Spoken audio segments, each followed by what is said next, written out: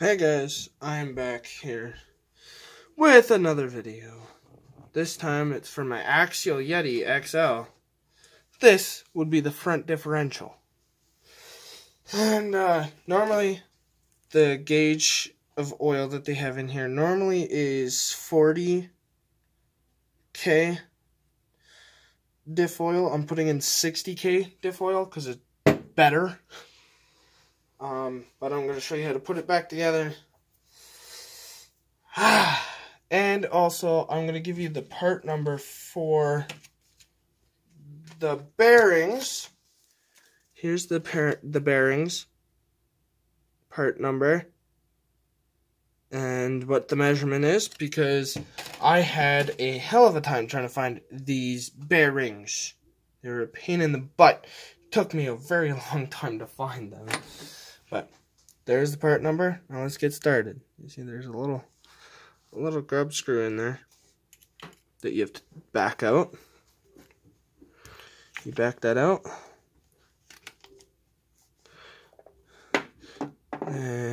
You got to put the bearing on like that. And you see that? There's a metal washer in there.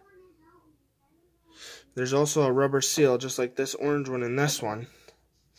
I just didn't want to take that stuff out. For one, I didn't really need to. And then now you have to try to put this pin back in that hole to hopefully go back into the hole. Oh, wow. That was actually fairly easy.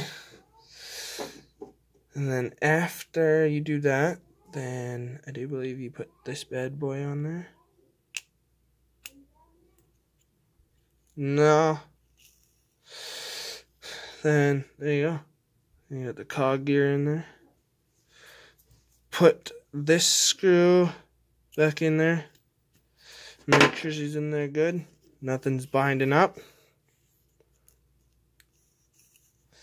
Then, you pour the diff oil in there a little bit, because it takes a while for this stuff to settle down, because obviously it's 60,000. Oh my gosh. I can't even squeeze it. Oh, wow. Okay, hold on. I'll be right back. I gotta wait for the diff oil to warm up a little bit. I actually just decided to do this first. Here's the top part. Put the bearing on there. And you put that thing through there. Put the washer on top. Covers that just like that. And you put the pin through. Oh no. This one is apparently going to be a little bit more difficult.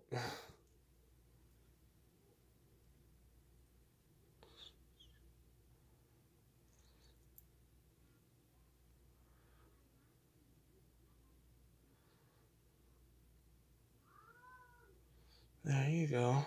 See? There you go. Now that works. Then you want to put this gear on there. There you go. Then let's see if this is going to actually port out now at all. There she goes.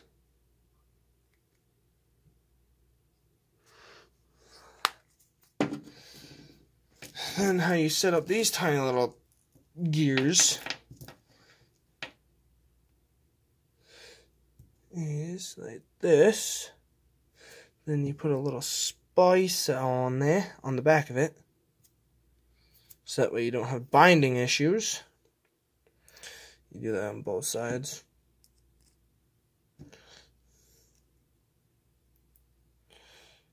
And then the second one, see there's a little notch. I don't know if you can tell that. There's a little notch out on both of them. So you just kind of Oh no, stick them together like that. Try to keep them all together here. And just like I was saying earlier, this is for an axial Yeti XL, so.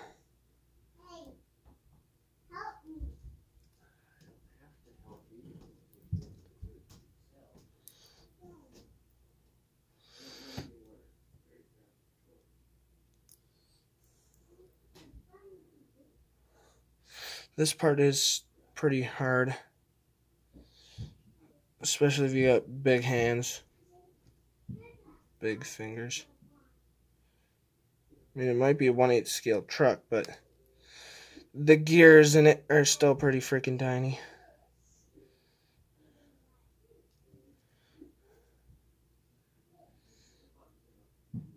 There you go. Then after you have that all set up like that, then you just go ahead and drop her down in there, just kind of like that.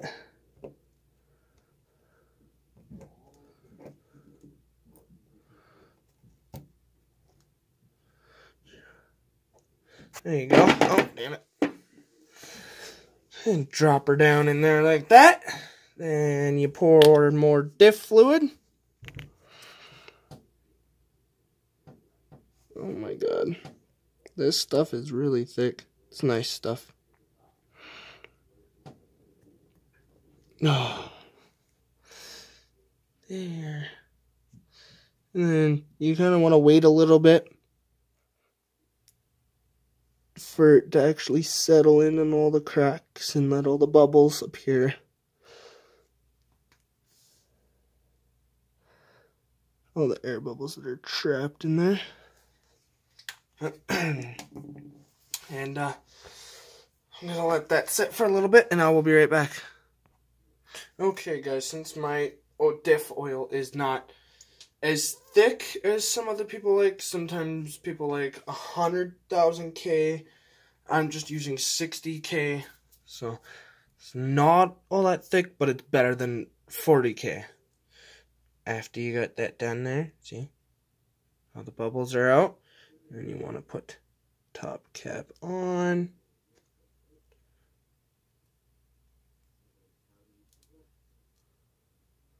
I don't think I actually have enough diff oil in there. Oh, maybe I do. Okay, there's that. Then you want to put the screws back in there.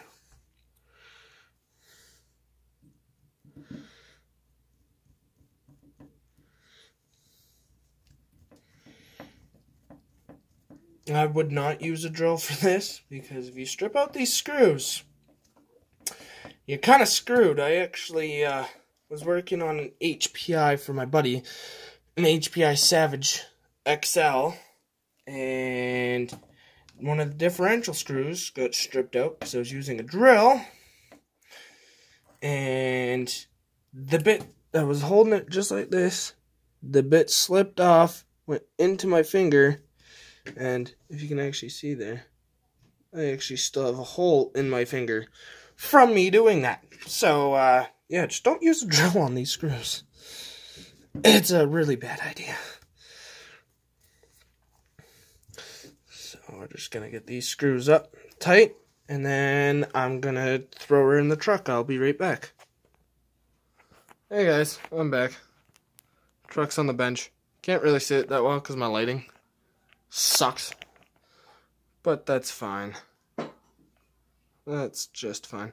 Anyways, I got marine grease here. Good stuff. Really, really good stuff. And that's what's going to go into the front differential. That thing's built. Now it's time to do this. Now, you want to add a generous amount. If you can fit your thing in there. Oh, shit. Oh, shit. Do I remember how this went in there? No, not really.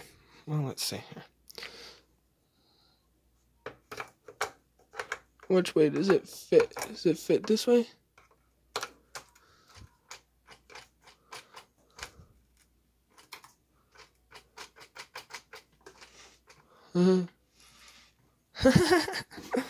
Okay, well. Seems like it fits that way better, so we'll do it that way. I will come back.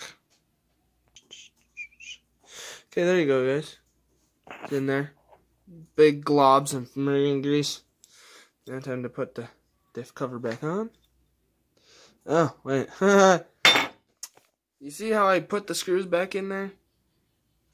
That is so I don't lose them. I gotta back those out, and then we'll put the diff cover back on. Be right back.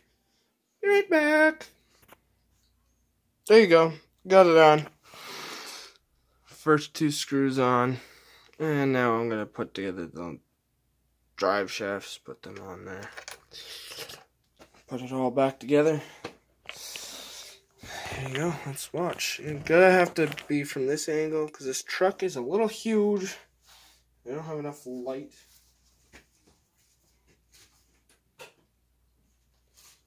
What does that do? Oh, it just creates a big ass shadow. Oh, let's go.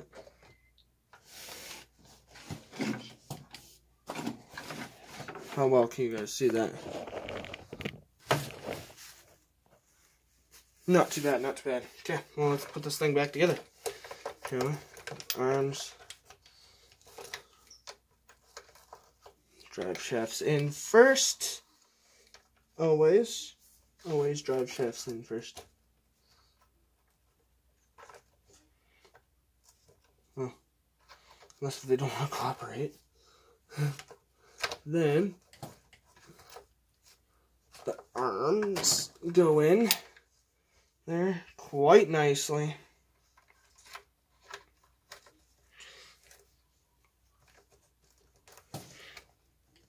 Shit. Sometimes things don't work out all the time. Oh, damn it, I forgot to take out the top two screws too. Oops. Well, shit. And I'm extremely running out of time for this video. So, I'm going to record this video. And then I will make another video, whichever parts this one does not cover. I'm hoping this is going to last until the end of the video. Ah, there you go. See, perfect. Look at that shock tower thing, man. It's wonderful. It's wonderful, wonderful, wonderful. I've been waiting so long, guys, for me to actually be able to play with this stupid truck again. It's been a very long time trying to find parts for it. But Axial is now starting to make a comeback again. Coming back good, strong, and hard. So, yeah, I'm losing memory on my phone, by the way. That's why I'm saying I'm running out of time for this video. So, I'm going to pause it right now. I'm going to put in the rest of the screws, and I'll come back, and we'll look at the vehicle. And then I will make another video. I'll be right back. Here you go, guys. Everything's put back together. Oh my god. You know, just put back together. Gonna put on the wheels. Put it on the bumper. And then I will start on my another video. Anyways, guys, this is how to replace your front differential in your Yeti XL. Peace.